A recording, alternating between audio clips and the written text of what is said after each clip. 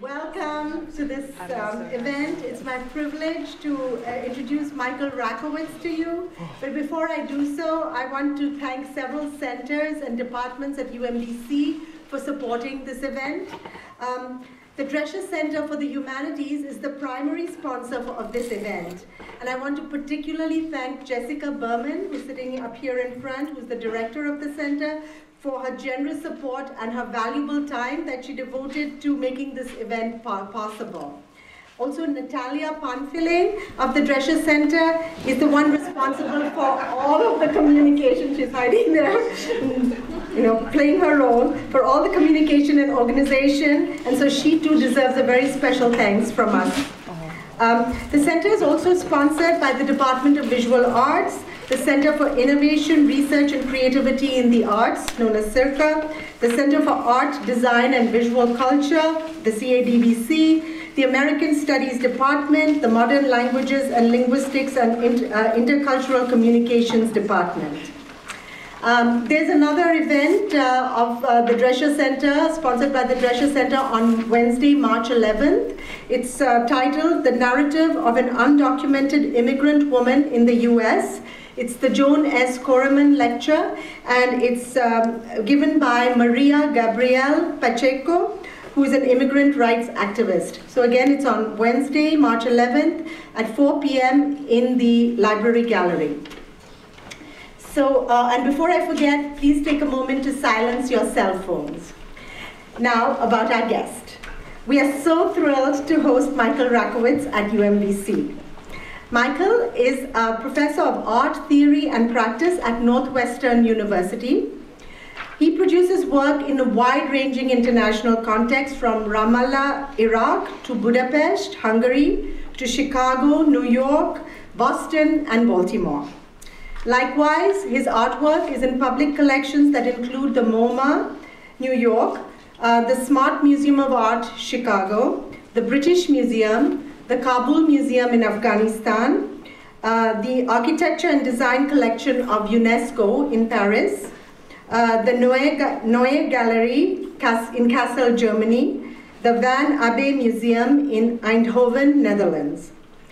Michael has also exhibited internationally, including at the Tate Modern in London, the MoMA PSI, the Mass MoCA in Massachusetts, the Castello di Rivioli, the 10th Istanbul Biennial, the Sharjah Biennial, the Transmedial. There's a whole bunch, I just chose a few. His public project, Return, was presented by Creative Time in New York. And in 2012, he showed at Documenta 13, currently the most prestigious international exhibition of contemporary art that's held every 5 years in Kassel, Germany. Michael has also received several awards for his art, including the 2012 Louis Comfort Tiffany Foundation Biennial Award, as well as the 2002 Design 21 Grand Prix from the UNESCO. Michael Rakowitz's work is confrontational, but his methods are collaborative. He uses age-old methods of food and storytelling to spark engaged conversations about subjects that we tiptoe around. He captures our attention by catching us off guard. For example, when through a process of meticulous research, he creates surprising parallels between Darth Vader and Saddam Hussein. Urban space, urban situations, popular culture and geopolitics, iconoclasm, and the large-scale destruction of cultural objects and heritage sites, these are some of the themes in Michael Rakowitz's work. Thank you, and please help me to welcome Michael.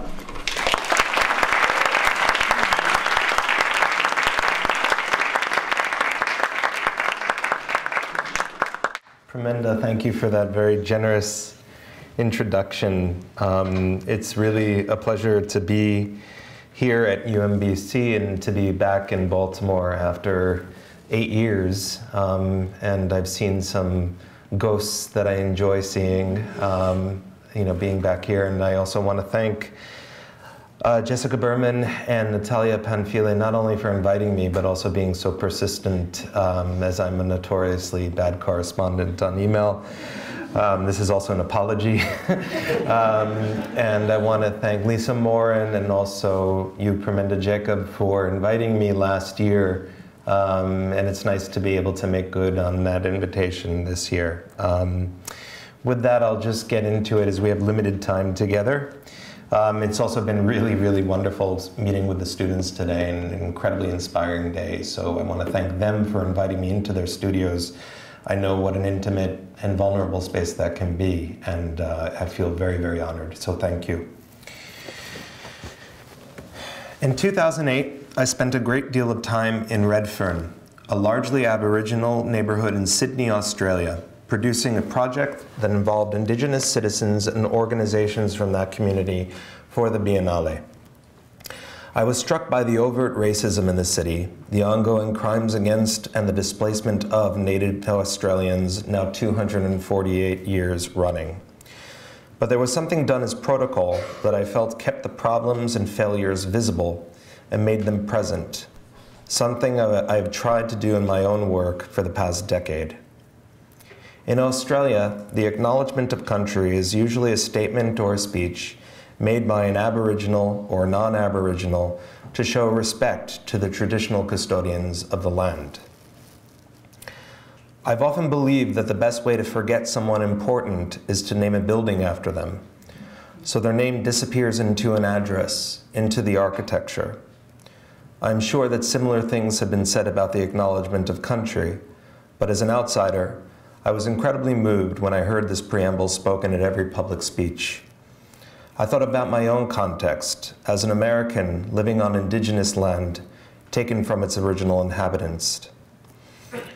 To live up to my commitment to the citizens of Redfern, I made a promise to myself that I would continue to remind those who had forgotten. Since my return to the US, I've begun all my public lectures with this, an acknowledgement of country. We acknowledge the traditional custodians of this land and pay our respects to the elders, both past, present, and future, for they hold the memories, the traditions, the culture, and hopes of Native America. We must always remember that under the concrete and asphalt, this land is, was, and always will be traditional Indigenous land. So, a little bit about me. I'm from Great Neck, Long Island. This is a notoriously affluent hamlet in New York's Long Island. And so, yeah, why Great Neck? This is an early advertisement for living out there. My grandparents, when they fled Iraq in 1946, were told when they landed in New York that a good place to buy a house, and this was a Syrian man telling my grandfather, a good place to buy a house would be in Port Washington, Long Island. My grandfather took the train line that goes out to Port Washington, which in terms of New York's, the Long Island Railroad, is the Red Line. And so my grandfather got on the train and he fell asleep. He panicked, thinking that he had missed his stop, not knowing that Port Washington was the final destination, got out in Great Neck and bought a house. And this is why all the Iraqi Jews moved to Great Neck. And then they all moved away when the Iranian Jews moved in 1979. So these are the images of the houses that I grew up looking at, very, very posh Victorian-style houses. And then this is 6 Gateway Drive in Great Neck. This is the former residence of F. Scott Fitzgerald, who started writing The Great Gatsby when he was in Great Neck. So Great Neck was supposed to be West Egg, whereas Roslyn, Manhasset, and Sands Point were supposed to be East Egg. This is Andy Kaufman reading The Great Gatsby from cover to cover as one of his public stand-up performance art or uncomfortable performances that I grew up loving. He was also from Great Neck. My mother would point him out during Rosh Hashanah services at our local synagogue and say, "That's the guy who makes you laugh so much. That's the guy who lip-syncs Mighty Mouse." This is a house that you can buy right now in Kings Point, which is the most affluent part of Great Neck. And then this is that same house juxtaposed with one of Saddam Hussein's palaces in Baghdad. So that's all you need to know about me. So I want to start by showing some images of an emptied out museum from April of 2003. These are images of the Iraq Museum after the looting.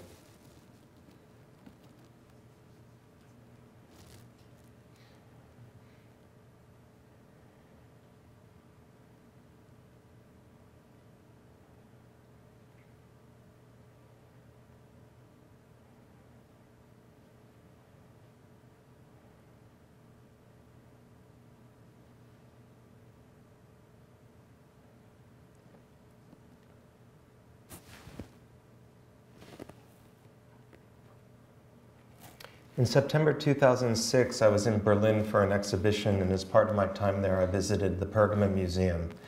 I knew that the Pergamon Museum was notorious for housing the Pergamon altar and the Pergamon friezes, which were, of course, a contested acquisition of cultural patrimony from Turkey. What I didn't know was that it also housed the Ishtar Gate, which was excavated in what is now modern-day Iraq, from 1899 until 1914 by a German archaeologist named Robert Koldewey. The gate was brought back to Germany brick by brick, and any missing bricks were reconstructed by the museum staff to recreate the grandeur of the original. The Ishtar Gate was the main feature of Nebuchadnezzar's Babylon. It was built in 575 BC or around there. And it was through the Ishtar Gate that Babylonians would pass through the main processional way that was used only on New Year's celebrations in ancient Babylon.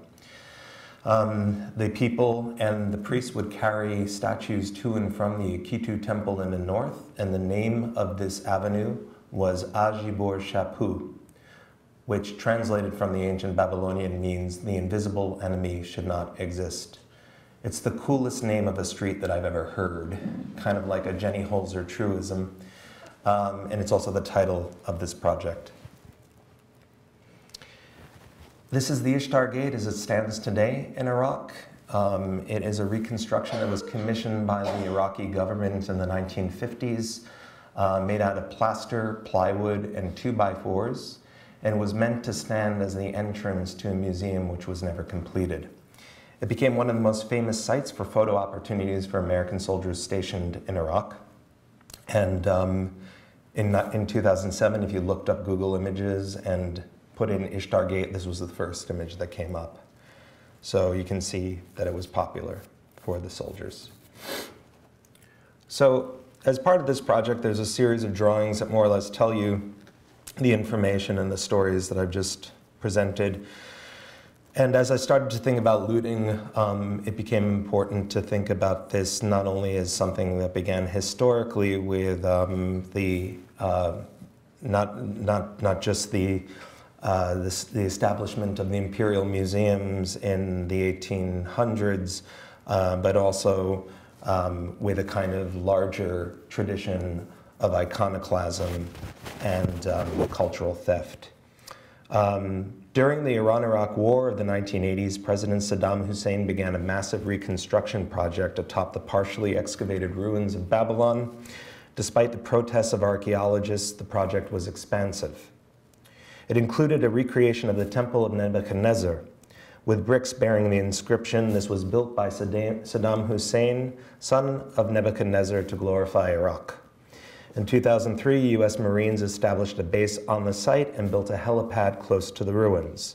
Iraqi archaeologists complained that military vehicles were crushing the bricks of ancient structures, the wind from helicopters blasting ancient walls. Coalition forces agreed to close the base in 2004, but it was not closed until 2007. The National Museum of Iraq is known for housing one of the world's great collections of ancient artifacts, including the Warka vase of Uruk from the 4th millennium BC, thousands of ancient stone cylinder seals, monumental Assyrian reliefs from the royal palaces from the first millennium BC, and a vast collection of inscribed clay tablets that are amongst the earliest examples of writing ever found. The Iraq Museum was pillaged from April 10th to April 12th in 2003, shortly after the fall of Baghdad. Display cases were emptied, dropped artifacts were damaged, and storage vaults were robbed. Many missing items have since been recovered through international policing and amnesty for looters. Each returned object is photographed on a long wooden table among all other recuperated goods, the resulting photos serving as a visual archive. Fakes, as well as reproductions sold in the museum's gift shop, have also been brought back.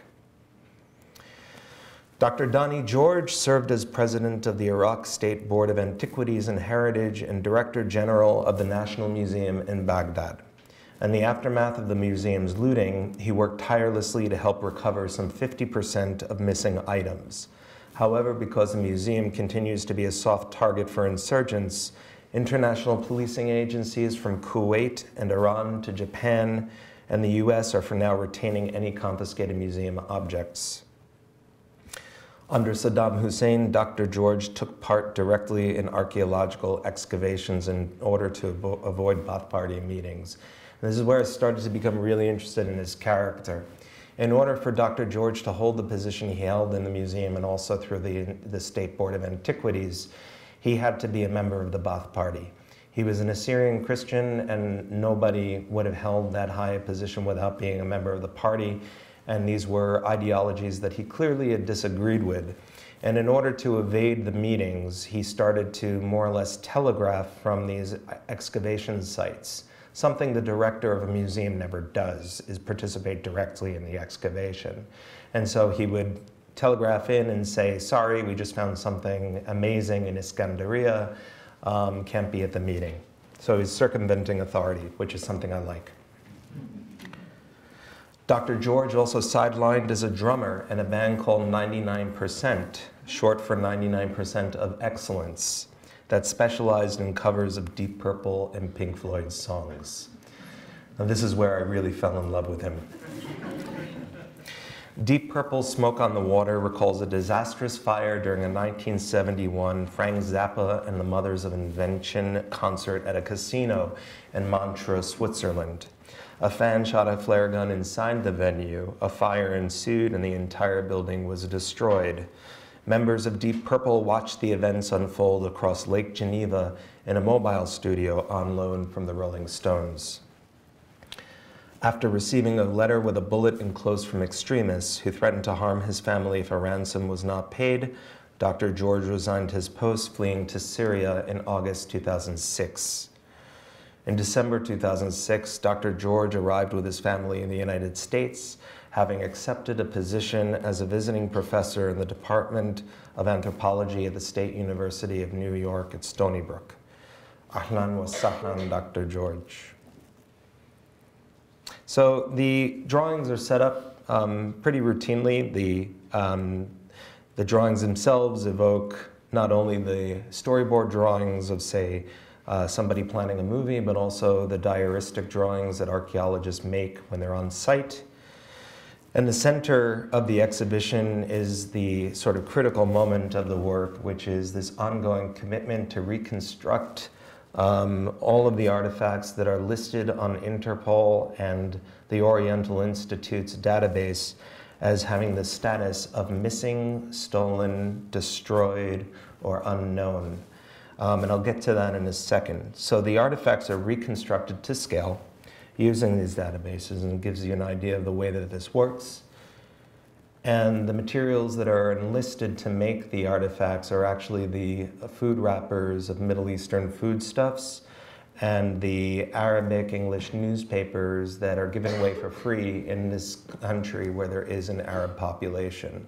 So it's essentially all these fragments of cultural visibility here that are being enlisted to make these things that are, for all intents and purposes now, invisible. So it's another kind of archaeology of looking down at the ground. It's an archaeology of detritus. And detritus is often also archaeology, as long as there's thousands of years separating us and trash.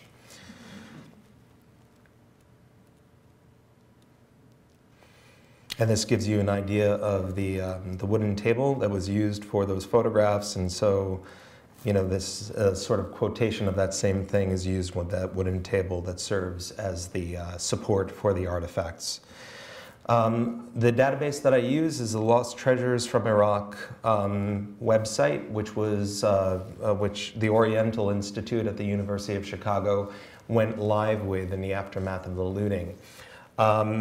The reason for their going live with this was twofold. One was to deter any people who were potentially buying artifacts on the black market to do a kind of comparison. That if they were offered something by simply clicking on the Iraq Museum number, you would be able to bring up photos and compare side by side. So it was a little bit like missing children photos on the backs of milk cartons in the 1980s that we had in this country. The other reason was to educate the world on how much human cultural patrimony had just potentially been wiped off the face of the earth. And so I, along with a team of assistants that over the past 8 years has now comprised of about 25 different young artists in Chicago, have been reconstructing these artifacts to scale. And so you can see here that it provides you the Iraq Museum number, the provenance, the dimensions, and then also the material, which makes a sculptor's job pretty easy, especially when you consider that it shows the artifact from all different sides as well. And so a final sort of like moment where something gets covered or replaced or reconstructed in this project is the soundtrack. And so the ambient soundtrack, when listening to this, when seeing this exhibition, is actually a version of Smoke on the Water that I commissioned by an Arabic band called Ayoub, which is based in Brooklyn, where the instruments are replaced not with saz and bouzouki and all other kinds of instruments that are from Iraq. So I'll play you a little snippet of that.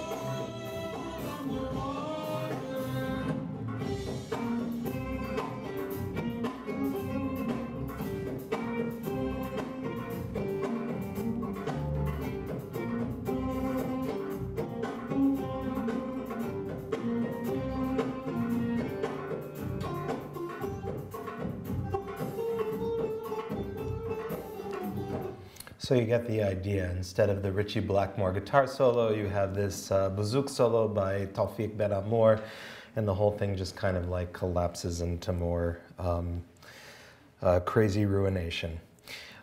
This is the work displayed in the Sharjah Biennial in 2007, and this particular context, unbeknownst to me, Dr. George shared with me that the UAE was actually one of the countries that was complicit in the trafficking of these illegally looted, not that anything is actually ever legally looted, but these looted artifacts. And so it was a way for this kind of museum that doesn't exist and exists in this kind of precarious place, interrupting the Sharjah Art Museum. And so the artifacts are presented as they would be in a museum with accession cards. And instead of it just simply being the facts of the object, about the object, it includes all the pertinent information like the numbers of the excavation and the museum number, and then also a small description, but instead of it elaborating more on its use, it's been replaced with the fragments of conversations from different people reacting or speaking about the looting. So in this case, the war had the single positive result of awakening international interest in Mesopotamian culture, from Fiorella Stricka to Satan's favorite poet, Donald Rumsfeld, who had this to say about this vase. Let me say one other thing. The images you are seeing on television, you are seeing over and over and over. And it's the same picture of some person walking out of some building with a vase. And you see it 20 times and you think, my goodness, were there that many vases? Is it possible there were that many vases in the whole country? To someone like Donnie George, who was able to kind of provide information that doesn't normally surface about why these things were stolen, and you know, that there were more than one reason. This piece has a very nice story. It was taken by two young men during the looting. They took 9 very nice pieces to their houses. They came to us after the looting and they said, don't ask for our names or addresses. We were in the museum at the time of the looting. We felt very sorry because we could not stop anything. Then they decided they would take things and bring them back when it was safe, and they did it. As soon as we had the American soldiers protecting the museum, they brought back the 9 pieces. And so this exhibition went up in January of 2007, and as I mentioned, in December of 2006, Dr. George arrived in the United States with his family after fleeing Iraq. And so I started to worry that here was this man who was running for his life, and he's coming to New York, and there's this weird artist doing this show, you know, about him. And I had this opportunity to meet him at this event where a lot of scholars were giving him books about archaeology because he had to leave his behind in Iraq. And he had heard about the exhibition, but the thing he was most fascinated with was the drawing of him playing the drums. And he knew about this because the art newspaper, which had followed his crisis from the beginning, had released their current issue with the headline, revealed Donnie George rock star. And so he asked me, you know, like, there's no YouTube videos of 99%, there's no MP3s, there's no pictures. How did I get a picture of him playing the drums? And so I told him that I took a picture of him looking kind of bored at a meeting offline, and then a picture of this guy, and then through the magic of Photoshop came up with this composite image. And so he smiled and said, that's archaeology too. And so I was in Chicago when these photos were taken, but the gallery in New York contacted me and said that Donnie had come to see the exhibition, and that he had stationed himself the entire day he was there, and he was giving people tours of the artifacts the way that he would have done in his own museum in Iraq. When I spoke with Donnie about this, he said that he became incredibly emotional when looking at the artifacts, and I asked him why it was, and he said this was as close to the artifacts that he ever expected to get again. It ends up being incredibly sad for me because in March of 2011, Dr. George passed away. So like a lot of the artifacts, he ended up cradled in this kind of third-party country, unable to go back because it was too dangerous. So with some of the similar concerns, I was invited to participate in the Documenta exhibition of Carolyn Christo Bakarjiev in 2012. And Documenta has a history that's rooted in 1955. And Arnold Bode, when he put on the first Documenta that year, had wondered what role culture could play in the reconstruction of Germany. And if you look at those first images from the first Documenta, you'll see that the art was displayed in front of the ruins of the Orangerie, and that castle was 90% destroyed because it was the place where Henschel had their factories and were making the Panzer tanks. And so Carolyn was one day checking emails on her BlackBerry and responding to one, and she was trying to write the name Kassel, and her BlackBerry did autocorrect and wrote Kabul. And so she started to wonder if Arnold Bode was trying to raise the stakes of what culture could do to reconstruct Germany. What can culture do in a place that's still under siege? So the entire Afghanistan position of Documenta in 2012 was based on autocorrect from BlackBerry. But it's a beautiful, almost biblical story from above. When the Bamiyan Buddhas were destroyed in 2001, I was immediately shaken, into what I would call probably my current condition. For those of you who don't remember the events, this was what we saw on television of these 6th century Buddhas that were hundreds of feet tall, carved into the cliff side of the Hazara region of Afghanistan in Bamiyan. And I was educated as a stone carver when I was 15 years old. And the first examples of stone carving that I was presented by my teacher were the examples of Michelangelo's unfinished Prigioni, which showed the contrast between rough-hewn stone and highly polished stone, and illustrated perfectly what Michelangelo always said, that he was simply liberating the figure from the stone. The treasury building in Petra, Jordan, carved into the side of sandstone cliffs, and then the Bamiyan Buddhas. And so here I am, age 15, young and beautiful. And you can see that the maquette in the background, my first stone carving was actually a tribute to the Bamiyan Buddhas. And so there was a primal scene located in my education as an artist, and it was as if my own art history had collapsed along with the Bamiyan Buddhas. And I wasn't foolish enough to think that I could reconstruct the Bamiyan Buddhas using paper mache as I had done with the Iraqi artifacts, nor did I think that I was the one to do that. When I started to engage in the conversation about reconstruction, it turned out the International Commission on Monuments and Sites and UNESCO had determined that the Bamiyan Buddhas could not and should not be reconstructed. When I visited Bamiyan, I received an entirely different story from everybody living there, and that the Hazara minority who lived there, who were not Buddhist but were Muslim, regarded them as sacred and part of their landscape and wanted to reconstruct them. And here they were, not able to speak for themselves or their own desires. So I just thought, fuck it. I'm going to teach them how to rebuild the Bamiyan Buddhas, and if they want to, they can do it.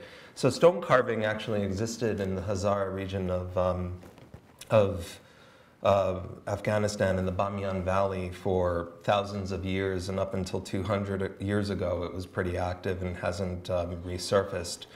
So as part of my project in Afghanistan, I thought it would be really poetic and meaningful to teach a stone carving workshop with Bert Praxenthaler, who was the chief restorer and custodian of the Bamiyan Buddha remnants in Bamiyan, and Abbas al-Haddad, who was an Afghani stone carver who had been pursued by the Taliban because he was creating realistic stone carvings. And so 12 students who were local, who were between age 16 and 22, signed up for the stone carving workshop. None of them were art majors. Some of them were studying agriculture, some of them were still in high school, some of them hospitality and tourism. And so inside a cave that was located just up here at the top of where one of the Bamiyan Buddhas stood, we would hike up there every day for about 10 minutes and carve in this old monastery cave where many of these kids' parents had been executed by the Taliban. I found this out afterwards. But of course, when people turn their guns on the artwork, the people aren't far behind. And so I'll play a little bit of the sound that started to echo in that cave. We had 6 men, 6 women, and the man that you see here is Abbas al-Haddad, who had come about 3 days into the workshop.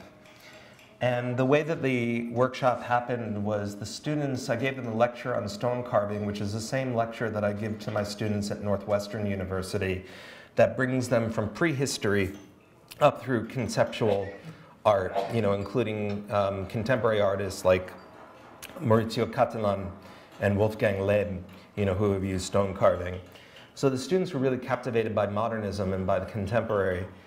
And it was midway through the 3rd day, and so this is just an example of some of the things I showed them. I showed them Henry Moore's sculptures, and I explained that Henry Moore was often saying that he was making the sculptures for his sheep on his estate, and the students were like, oh, we have sheep, we also have oxen, so we can do sculptures for both. And then this is Wolfgang Leeb's milkstone, where he carves a very slight divot into a slab of marble and puts milk on top of it so you can't tell what's marble and what's milk. And then I showed them Bryce Canyon, and I showed the way that the wind carves the stone as well over thousands of years. So you can have a 1,000-year durational sculpture that's made by the wind, and showed them the way that these hoodoos are actually made, and that a lot of these things get named after the fact. So if you go to Bryce Canyon, you get a little brochure of what some people have named the hoodoos. And so this one is Queen Victoria. Kind of looks like her.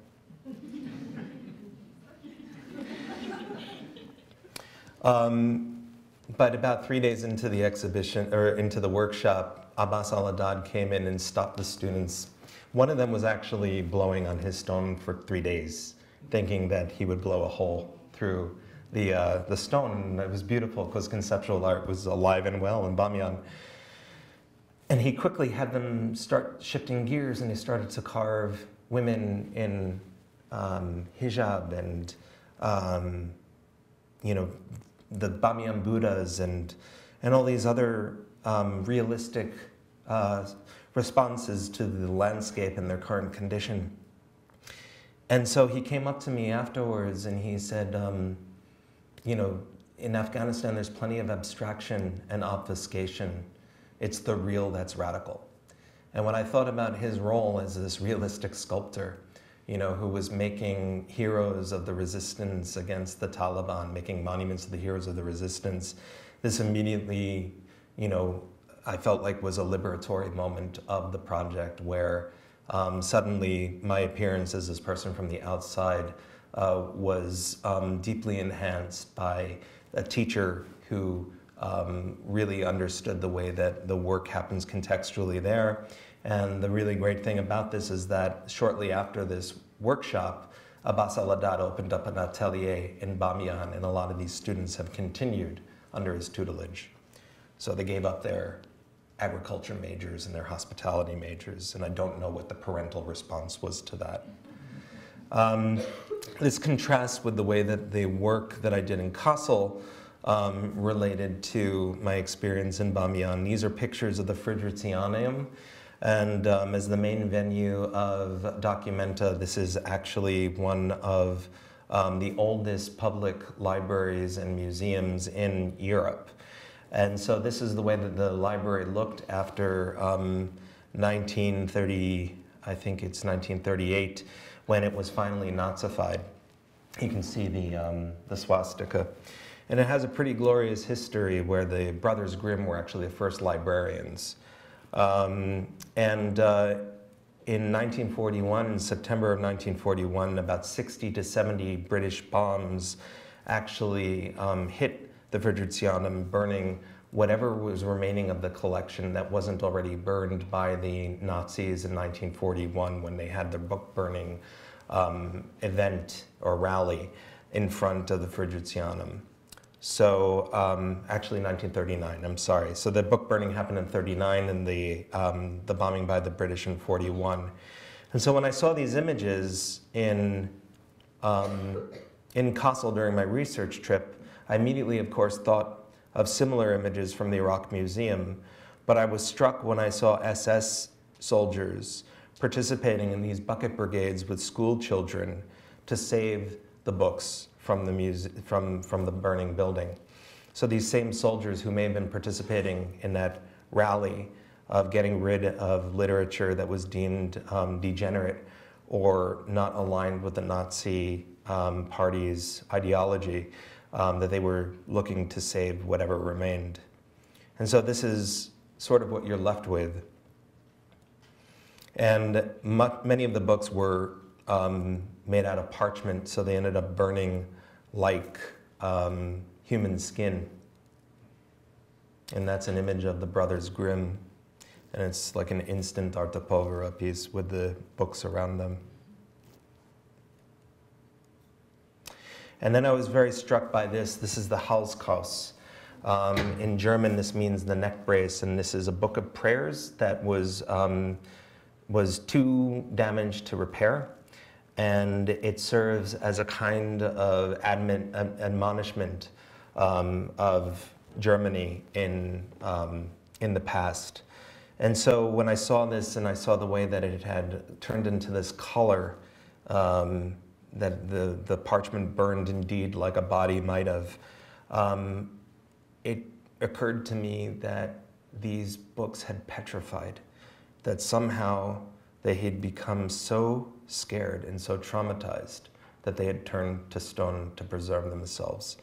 And in this moment of a kind of hallucinatory connection with the object and feeling the object as an entity that had agency, that felt trauma, I decided that that stone carving was the way of speaking back to this. So Abbas al-Haddad had actually helped me harvest the travertine in the Bamiyan Hills, the same hills where the Bamiyan Buddhas were made. And using stone carving techniques, we reconstructed the ruins. Now, Abbas al-Haddad, as we know, is hunted by the Taliban, and a lot of these books were actually books of prayer. And some of them actually had crosses on them, some of them had faces of Jesus and other apostles. And for an Afghani to carve those visages and those symbols, it would be a death sentence. So he was able to carve the books to a certain point, but then they had to be airlifted out of Afghanistan by the German army and then brought to the most Catholic stone carving country in the world, Italy. So it had all these moments of a kind of provenance. It sounds a little bit like a joke of an Iraqi Jewish artist and Afghani stone carvers and militant extremists who blow it up, and then Catholic stone carvers. And so this is the way it was displayed in the Frigizianum, where these book collections had existed, and then displayed along with descriptions about what these books were. In one of the vitrines, the city of Kassel had loaned me some manuscripts that were deemed too unimportant to restore, and so it made me realize that not every death is a celebrity death.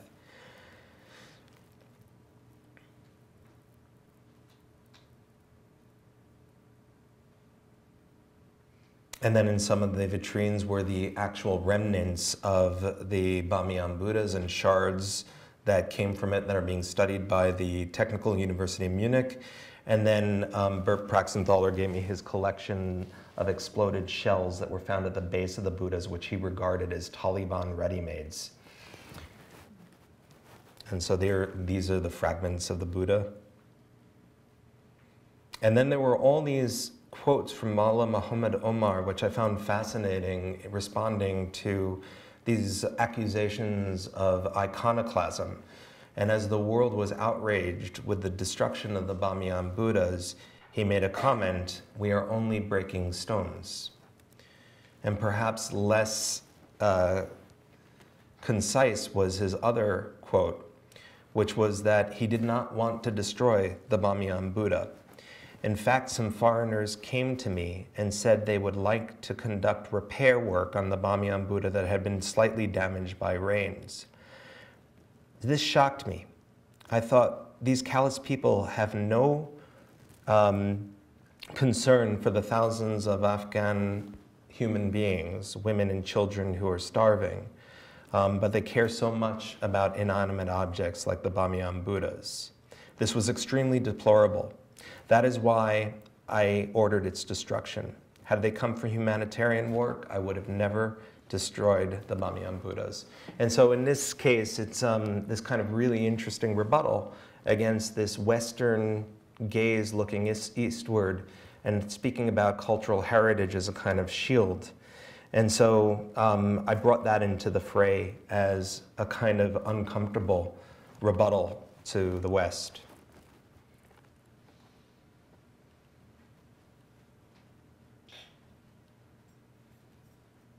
And in another vitrine were examples of cuneiform, early examples of writing from Babylon.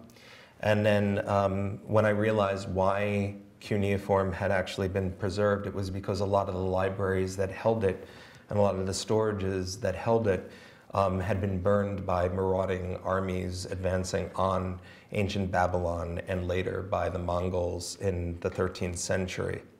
So it was fire that preserved the first examples of writing, and then of course fire ends up destroying more recent ones. So I know we only have about 10 minutes left, and so I wanted to show this one last piece. On April 9th, 2003, the day before the looting of the Iraq Museum began, Saddam's statue in Firdos Square was pulled down. And it was in the aftermath of the destruction of the statue that I started to see the symbols of power dispersed throughout Iraq. In this case, a man from Kurna is standing on top of the sort of exposed root of one of the sculptures, assuming the pose that Saddam Hussein had in the sculpture before it had come down.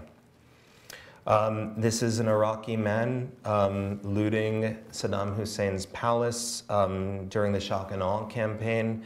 Those plates ended up being used by ordinary Iraqis as their everyday dishes, along with chandeliers and comfortable couches. I'm sure you all remember some of these images. And so in looking at all this, I started to wonder, what are the artifacts that people aren't looking to retain? You know, eBay was one of the first places where artifacts had shown up for sale after the looting of the museum. And so I started to look at eBay the same way that I look at Google. It's basically a search engine for me. And so I started to find that you could buy Saddam Hussein's silverware, his Christoffel silverware, on eBay. And these were the things that were not being retained. And so Creative Time approached me in 2011 to do a small project with a high-end New York City restaurant called Park Avenue. So Marina Abramovich did one seasonal menu in winter 2011, then Janine Antoni, then Paul Ramirez-Jonas, and so I was charged with doing the fall.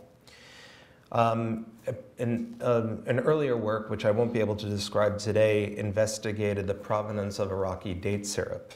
And Iraqi date syrup is something that comes from the over 600 different varieties of dates that grow in Iraq and are largely considered to be the best in the world. Date syrup, if you buy it, that is not Israeli, will usually say product of Lebanon or product of Syria. But date palms don't grow in Lebanon. And it turns out that Iraqi companies put the syrup into large plastic vats in the Iraqi capital. It's driven over the border into Syria, where it gets put into an unmarked aluminum can, then driven over the border into Lebanon, where it gets labeled as product of Lebanon, and then it's shipped to the rest of the world. And this was one of the ways that Iraqi companies had circumvented the UN sanctions that were in place from 1990 until 2003.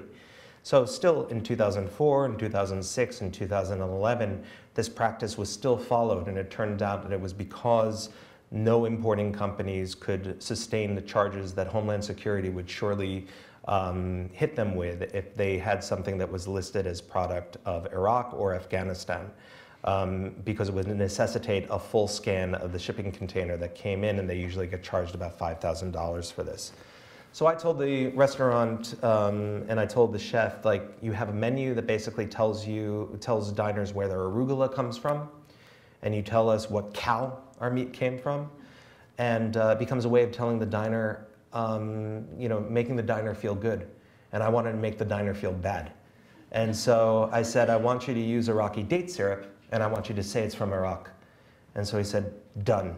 What do Iraqis make with date syrup? And I said, well, there's a very famous dessert called devised, which is date syrup that's mixed with tahini, and you dip bread in it. It's a dessert. It's delicious. It's like a liquefied halva. And he said, okay, great. I'm going to serve devised on the plate, and then I'm going to have venison on top of it. So it's like the American deer hunt meets the Iraqi date harvest. And so I said, fantastic. And so I said, and here's the twist. It's going to be served on the plates that were looted from Saddam Hussein's palaces that you can buy on eBay. And this was a conference call, so it was dead silence. And then finally, the person from the PR department speaks up and says, I think we're going to get a lot of attention for this project. And so I said, perfect. So this is how it looked. This is the American deer hunt meets the Iraqi date harvest. And so the two sources that were selling this on eBay was an American soldier who was stationed in Iraq, who was able to purchase these on flea markets that are actually vetted by the sort of commanding forward bases, and then an Iraqi refugee living in Michigan whose father was a high-ranking officer in the Republican Guard. And so this is me and the chef, and then this is the seal on Saddam Hussein's hospitality plates. It turned out Saddam was also a looter, that he had actually the plates of the former Iraqi King Faisal II, who was killed in 1958. Saddam was completely infatuated with the history of the former Iraqi monarch, and so they found these in his cupboard, and they were a gift from Queen Elizabeth of England, and it's made from Wedgwood china. And then these are two Kuwaitis eating off of Saddam's plates at the restaurant. And so this is kind of how my work gets reviewed these days. This is the New York Post and their brilliant headline, Saddam does the dishes. And so about 2 days before the project was about to end, I received a cease and desist letter from the State Department. Hillary Clinton was actually CC'd, demanding the surrender of the Iraqi plates belonging to Saddam Hussein. So even the inanimate objects had to surrender to the United States. So this is a copy of the cease and desist letter. I just more or less said, done, perfect, this is a beautiful ending. When I think about the Iraqi artifacts that are turned over to the Iraqi government after they're being held in these other countries, they're given over in these repatriation ceremonies. And so I said, all I want is to be there to film the repatriation ceremony. And they said, no problem. But they forgot to call me. So I happened to be in New York visiting family when all of a sudden I got a phone call from Ann Pasternak at Creative Time asking me where I was, and I told her I was in New York, and she said the handoff is happening tomorrow. I don't know why it has to be tomorrow, but it's happening tomorrow.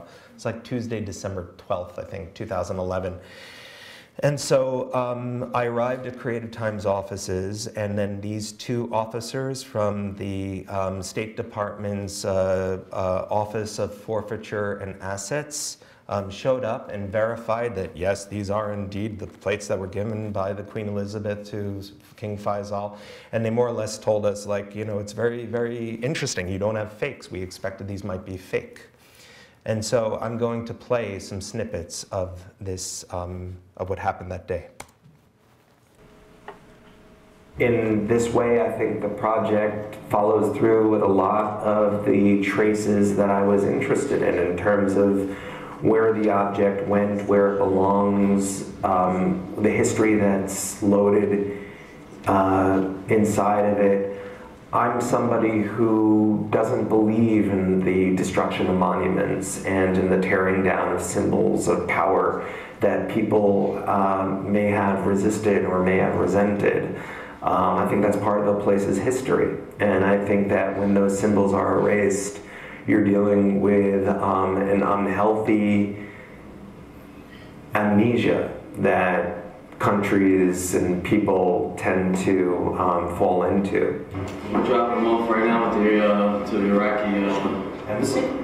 Embassy to the Iraqi mission. Two copies of the With the Iraqi PM was in town. Bush. Yeah, with Obama. Bush. So he was hoping to bring them back on his trip back. Wow. So I don't know if it's going to happen that quick or not, but that's why they wanted to do it today. That's why they wanted it to Wow. Yeah, it came all the way from DC to request to get this done today. I was a little bit surprised that the Iraq mission to the UN would want back the symbols that the US and many of the people in Iraq had seemed so eager to dispel and to destroy.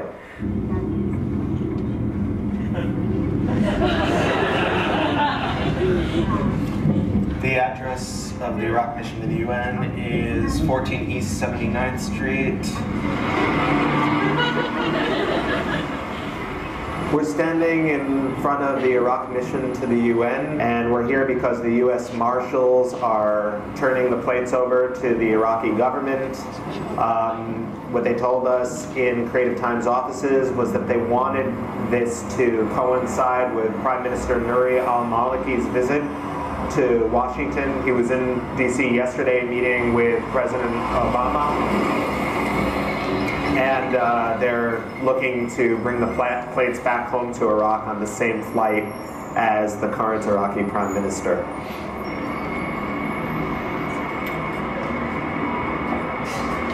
I think the way that embassies and missions work is that you're technically on Iraqi soil, or you're on the soil of the country of the embassy, and so we're on Iraqi soil. This is the first time my family's been back.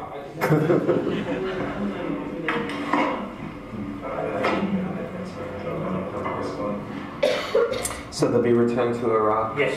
Tomorrow? We don't. I'm not sure, but very soon. Okay. Very soon. Will it go in a museum or? Should be. Should be. Yeah. What I heard was that the plates were a gift from the Queen of England. That's right.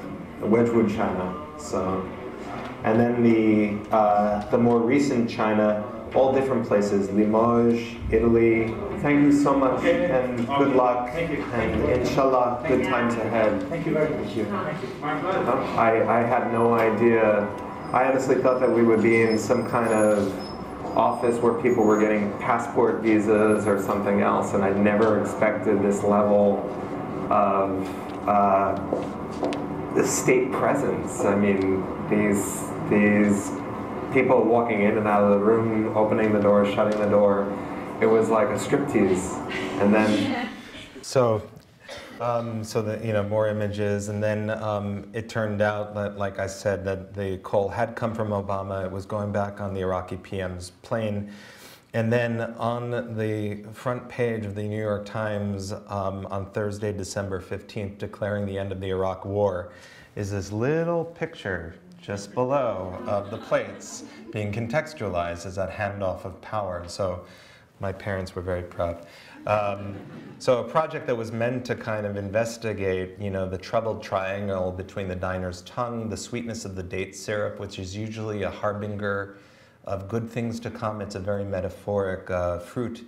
And then the bitterness of the surface upon which it's presented, not just because of who it belonged to, but how it got to you through the overthrow of a leader by a foreign power, was really sort of embedded in the provenance. So there were many people who could not eat the meal, who wanted to have the dish but had to refuse. So in as much as the project was about consumption, it was also about refusal. Best new thing in the world today is obviously the end of the Iraq War. Defense Secretary Leon Panetta saying today in Baghdad that Iraq is now fully responsible for directing its own path. The war ending as it should. Iraq now becoming its own sovereign country without our flag flying over it anywhere, without our troops anywhere in it. That's easily the best new thing in the world, maybe this decade.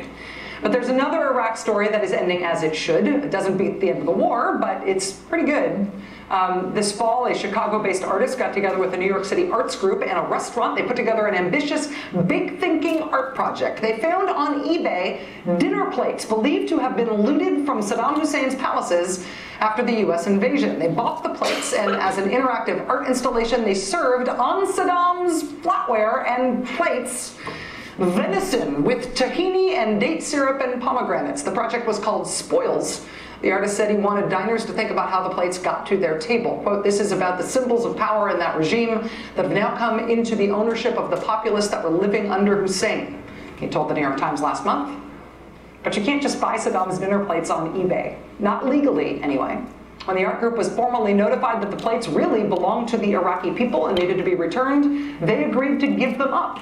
So earlier this week, in what the New York Times described as a strange but cordial visit, the artist helped the US Marshals pack up the plates so they could be delivered to the Iraqi mission at the UN. By Tuesday afternoon, the plates had made their way to DC, where Iraqi Prime Minister Nuri al-Maliki was in town to meet with President Obama. The plates were then scheduled to fly back to Iraq with Maliki on his private plane on Wednesday. Which is to say, this ambitious, big-thinking art project ended as it should have. The Iraq War is over. Iraq is a sovereign nation. And one of the very small things that means is that they get their stuff back, too. Now it's time for the last word. Thank you.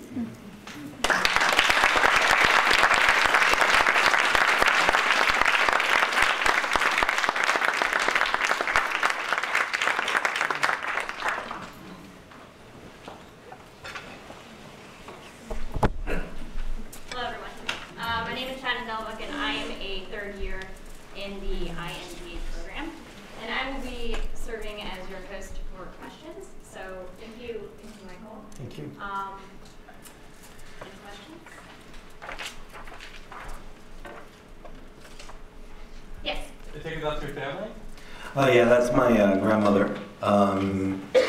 She's in the middle. That's Renee Shamoun. This is her sister, Marcel Shamoun, and then this is their friend Leonie. It's from a photo studio in Baghdad, and it's usually the way that I introduce projects. I didn't know that this was the slide that was after Rachel Maddow, so it's an accident. Very cool accident. What's that? Very cool accident. Thank you. Thank you.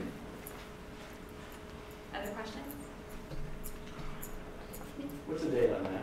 This photo? Yeah. Oh, it's in like 1925, I think. Yeah. I'm really fascinated with the way that you balance out these really serious issues with some humor. But I noticed you also did not address humor directly.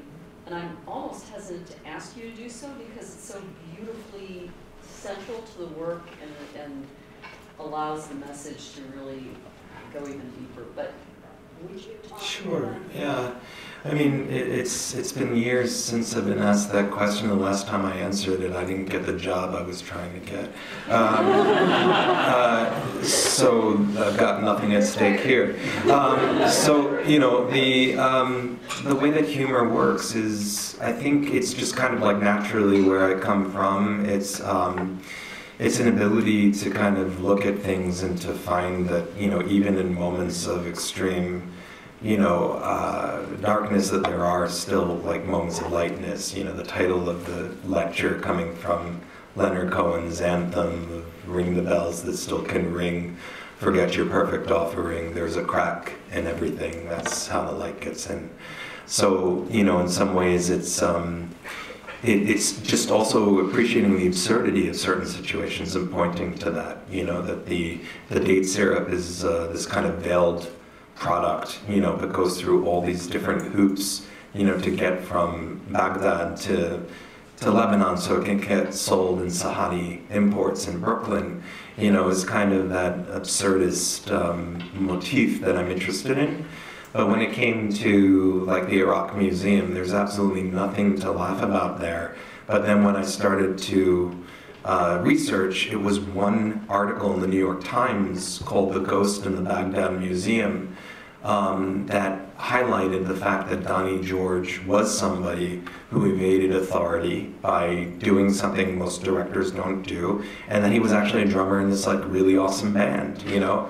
And in the midst of everything that I'm thinking about in terms of Iraq being torn to shreds and never really being able to have access to the Iraq that my grandmother and my grandfather loved, I thought about the fact that there was also a time where this guy wanted to be a musician, and I wanted to be a musician at one point as well. And it became a very kind of human connection in some way. It really, you know, focuses on the story of a person and not just the artifact at that point. But it's also okay for it to fixate on those details that are so idiosyncratic, but humanize the situation even more. So humor and human are, of course, related in their etymology. But for me, it's a place that I feel like I can go to naturally without using it irresponsibly or using it simply as a joke. And that's the difference. I mean, humor has a kind of longevity, whereas jokes are pretty, you know, temporary in terms of their usefulness, I find. Does that answer your question? Oh, yeah, very much so. I mean, I love the connection to the human. And Yeah. I think that's why I almost was hesitant to ask the question, because it's really in the heart of the work. Thank you. Yeah. Oh, sorry. I'm like completely subverting your authority here. You, and then we'll take you in the front. Yeah. I remember you were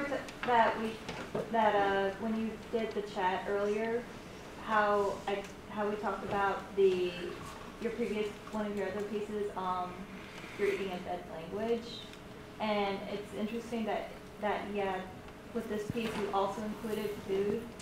Like, how much has food become a part of your life? Like how did it become a part of your life? Like, did you work at a restaurant once, or did your family cook, or were you really close to your family when it came to cooking, or? Yeah, I'm very close to my mother, and was very close to my grandmother. I'm close to my father too, but he tends to just grill.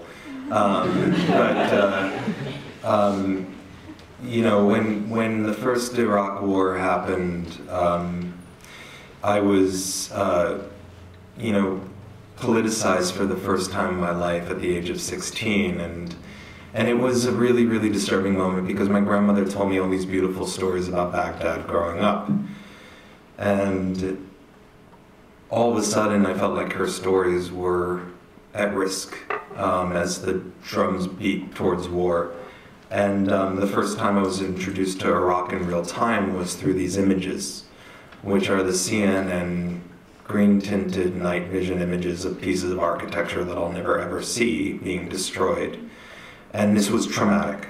And my mother, when she saw how traumatized I was looking at these images, turned to me and took my hand and said, you know, there's no Iraqi restaurants in New York.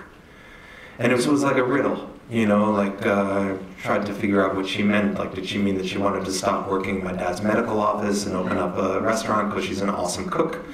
You know, but no, it was about the fact that Iraq was not visible or given any visible in the United States beyond war and oil. And so this led to a project that dealt with me not reinterpreting, but, you know, teaching her recipes to larger publics as a resistance against the war. So Enemy Kitchen was born. And so this is an ongoing project that I've been doing for the past 12 years, where my mother and I teach these recipes. And this is great. This is the last day of the class where the mostly African American Latino students who had family that were, you know, serving in Iraq, you know, after 10 weeks of teaching them about my food, they said, you don't know anything about ours, you know, can we teach the last class? Which is kind of like my fantasy. It's always like I want the students to take over the university. I'm very sorry, but I'm not up for a job. And the students said, you know, do Iraqis make Southern fried chicken? And I said, no, there's nothing like Southern fried chicken in Iraq. And they said, well, we're going to invent Iraqi fried chicken. You know, so the final day they marinated the chicken in date syrup and baharat, the spice mix and everything else, and Iraqi fried chicken was born. You know, which then evolved into a food truck in Chicago, where Iraqi refugees are the chief chefs of this crazy food truck that roams the city streets, and that the sous chefs and the servers are Iraq veterans who served in Iraq. So it inverts the power dynamic in that normally happened in Iraq, and so the Americans are finally taking orders from the Iraqis. And this is the Chicago flag, rendered in Iraqi colors, and ends up doing this uncanny thing. And then the food is served on paper plate replicas of Saddam Hussein's. So, you know, that's where the antagonism and hospitality coexist. So, you know, food is, you know, I enjoy it like many other people do, but it also serves as a really amazing social equalizer to think about what the meal is. And also, it's a slow process, especially Iraqi cooking. You know, it's pretty painstaking, and there are a lot of recipes that are starting to disappear from Iraqi modern cooking because they are so, you know, difficult to make unless you have time, and hyper-capitalism doesn't really allow for that time. And so, you know, as people are cooking, stuff gets said. And what's beautiful here in this case is that, you know, when you make a kebab, you take ground meat and you move it up and down a skewer by clenching your fist. And so the veterans and the Iraqis started doing this thing where you'd have a veteran fist, and then a refugee fist, and then a veteran fist, and a refugee fist. And so it's like this communion where you're taking in the negative space that's made in this gesture that would normally be affiliated towards aggression that's now being put to service as a constructive gesture. So, you know, that's kind of the nutshell reason. And if you're interested in the piece that she just mentioned about Dar al-Sulh, you know, it was about opening up the first Iraqi Jewish restaurant in the Arab world in over 80 years, which you'll have to do a Google search on. So, does that answer your question? So, yeah. I think that I had already left this camera, but you'll actually be our final question. I was wondering if you still buy things on eBay? all the time. What's that? What kind of stuff do you buy? Well, I mean, you know, I continue to buy a lot of stuff from Iraq. The project in Dubai actually made use of, you know, breaking the vitrine, essentially, and using the plates that were smuggled out of Iraq by the Jews when they left in the 1950s and 60s. And so in Dubai, people were eating off of the former serving trays of the Great Synagogue of Baghdad as a way of leveraging Arab Jewishness as a way of speaking truth to power against Zionism, and actually speaking in support of a memory that isn't so far away of how reintegration, you know, could work if Palestine could exist. And so I've been buying a lot of these things constantly from antiquarians on eBay, and collecting this kind of archive that I end up using whenever I do this project. I also buy a lot of Beatles stuff. I did a project about the Beatles in Palestine, you know, where they had planned their final concert actually for the Middle East and for Palestinian radio in Ramallah. I was commissioned to do a 10-episode program on the breakup of the Beatles as a kind of allegory for the breakup of all hope in the Middle East. And they actually share a timeline.